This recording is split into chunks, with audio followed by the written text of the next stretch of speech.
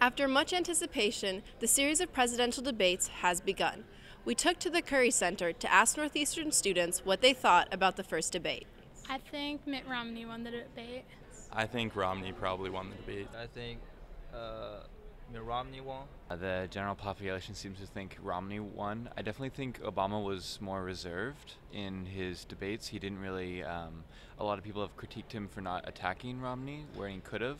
Barack Obama need to prepare more, and not prepare more, just keep up with his speech delivery skills, because he used to be really good. I think they focused a little bit too much on the numbers and not what kind of policies they would prefer, what kind of ideals they plan to hold while they're in office. I hope that Obama will kind of step his game up and be a little bit more aggressive with Mitt Romney. Obama will definitely step it up, but I think Mitt will as well, so definitely should keep watching. With 2 more scheduled debates, Northeastern students will have more time to form their opinions about the 2 presidential candidates.